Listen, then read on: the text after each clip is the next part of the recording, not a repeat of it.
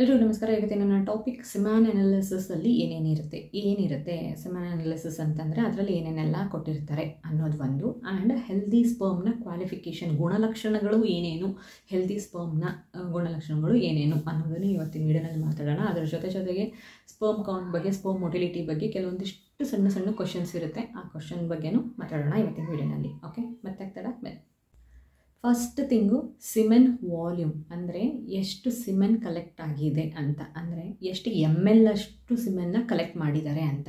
Okay, so ಯಾವಾಗ ಈ ವಾಲ್ಯೂಮೇ ಕಮ್ಮಿ ಆಗುತ್ತೆ, ಎಷ್ಟು ml ಇರುತ್ತಲ್ಲ ಅದೇ ಕಮ್ಮಿ ಇದ್ದವಾಗ ಏನಾಗುತ್ತೆ, obviously count, progressive and active sperm count ಎಲ್ಲ ಕಮ್ಮಿ ಆಗಿಬಿಡುತ್ತೆ, ಆಯಿತಾ. ಸೊ ಹಾಗಾಗಿ ಸಿಮೆನ್ ವಾಲ್ಯೂಮ್, ಎಷ್ಟು ವಾಲ್ಯೂಮ್ ಇದೆ ಅನ್ನೋದು ತುಂಬ ಇಂಪಾರ್ಟೆಂಟ್ ಒಂದು, ಆಯಿತಾ. ಎರಡನೇದು ಸ್ಪರ್ಮ್ ಕೌಂಟ್, ಎಷ್ಟು ಸ್ಪರ್ಮ್ಸ್ ಇದೆ ಅನ್ನೋದು sperm count number. Okay, next sperm motility, ಎಷ್ಟು ಸ್ಪರ್ಮ್ಸು ಮೂವ್ ಆಗ್ತಾ ಇದ್ದಾವೆ, ಎಷ್ಟು ಸ್ಪರ್ಮು ನಿಂತಲ್ಲೇ ನಿಂತ್ಕೊಂಡಿದೆ, ಐ ಮೀನ್ ಡೆಡ್, ಆಯಿತಾ. ಎಷ್ಟು ಸ್ಪರ್ಮ್ಸು ಇನ್ಆ್ಯಕ್ಟಿವ್ ಇದೆ, ಎಷ್ಟು ಸ್ಪರ್ಮ್ಸು ಆ್ಯಕ್ಟಿವ್ ಆಗಿ ಮೂವ್ ಆಗ್ತಾ ಇದೆ ಅನ್ನೋದು.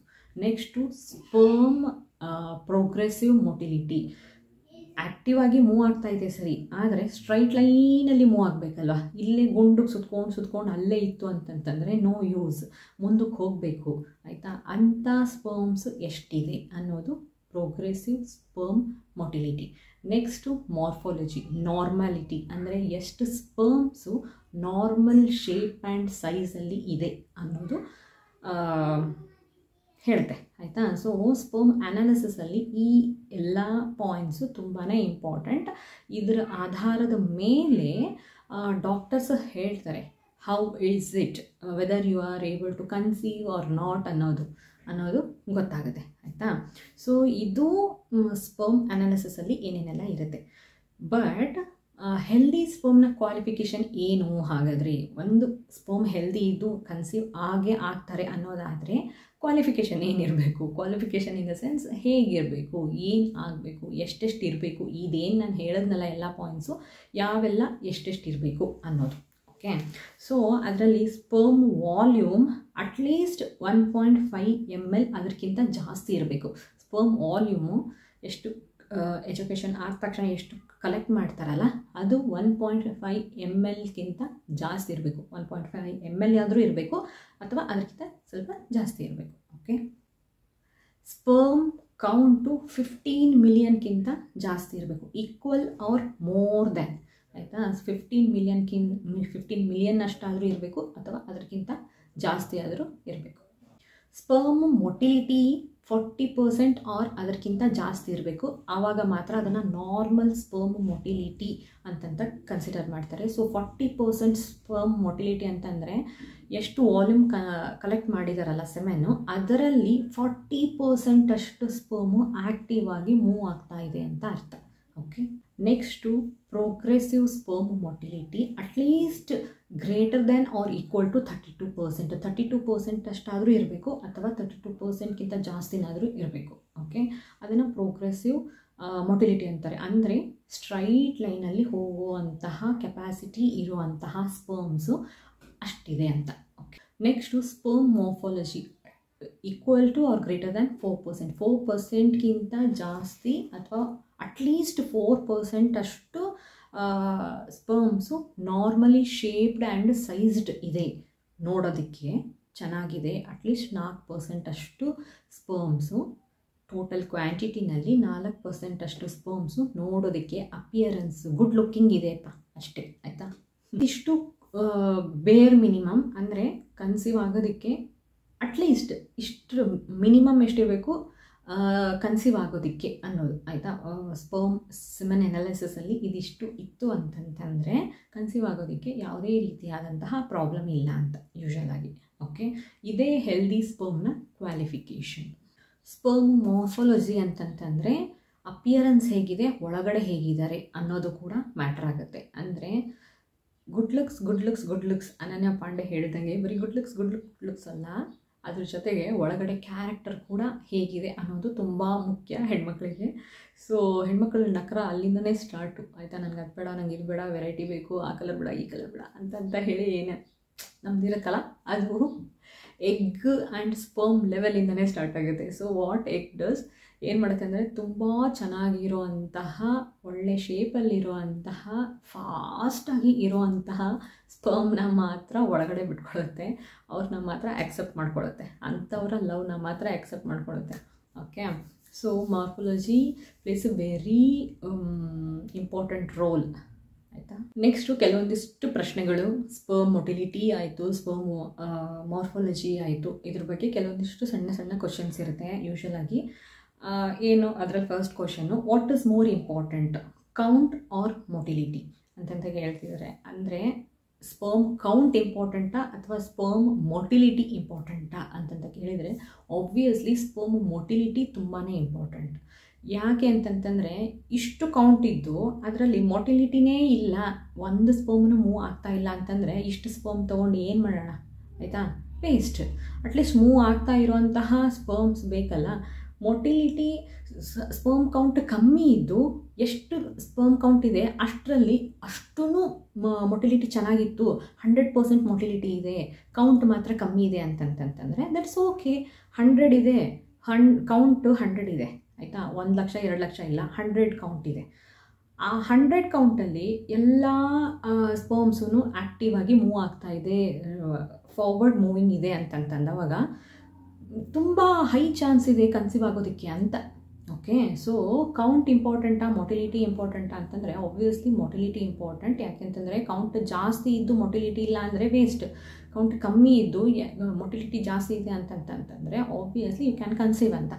Okay, next question, can you have high count and low motility? Obviously it is possible.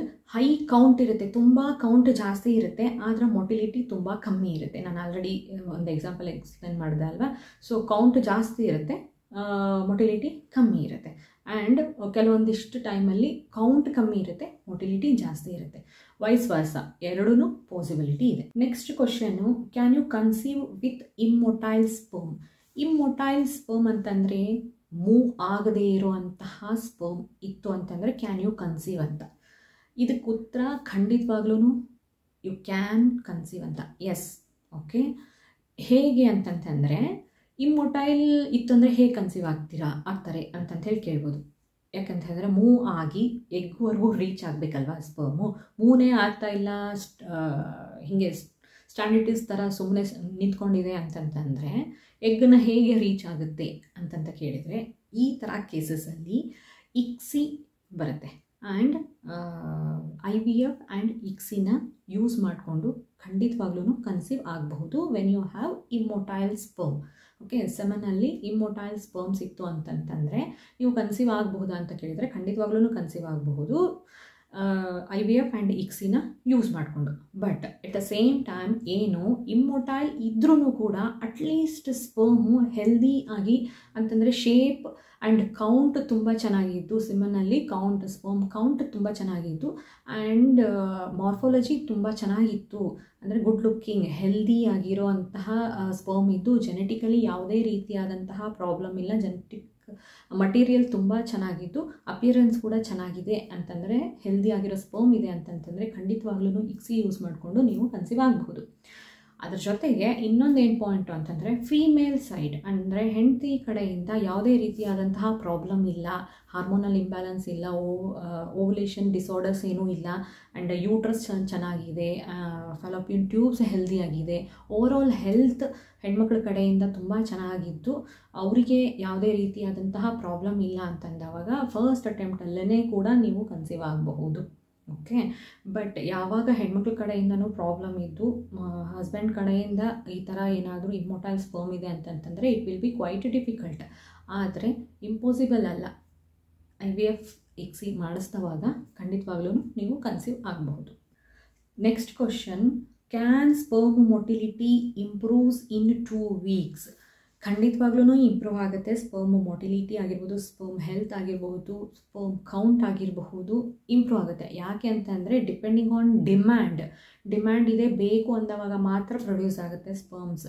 So ಹಾಗಾಗಿ obviously overall health full body ಹೆಲ್ತ್ನ improve ಮಾಡ್ಕೊಂಡಾಗ ಪ್ರತಿಯೊಂದು ಜೀವಕೋಶಗಳ ಹೆಲ್ತ್ನೂ ಕೂಡ ಇಂಪ್ರೂವ್ ಆಗುತ್ತೆ. Sperms are nothing but cells, ಆಯಿತಾ. ಸೊ ಹಾಗಾಗಿ ಅದರ ಹೆಲ್ತ್ ಕೂಡ ಚೆನ್ನಾಗಾಗುತ್ತೆ, ಆಯಿತಾ. ಆದರೆ ವಿದಿನ್ 2 ವೀಕ್ಸ್ ಅಂತಂತ ಕೇಳಿದರೆ ಆಬ್ವಿಯಸ್ಲಿ 2 ವೀಕ್ಸಲ್ಲಿ ಚೆನ್ನಾಗಾಗುತ್ತೆ.